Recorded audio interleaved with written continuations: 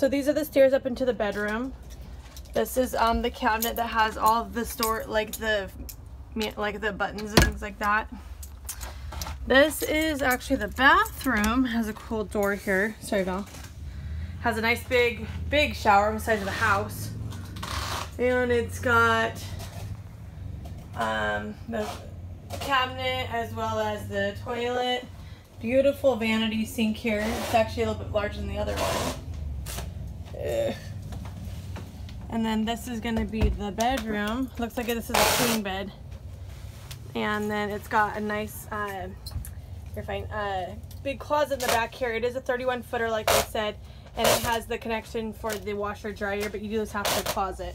This one does not have a TV in the bedroom, but it would have the accessibility to do that. Again, 38777. Beautiful layout. Maybe the Alpine is a better fit for you for $3,000 more. But this is the exterior.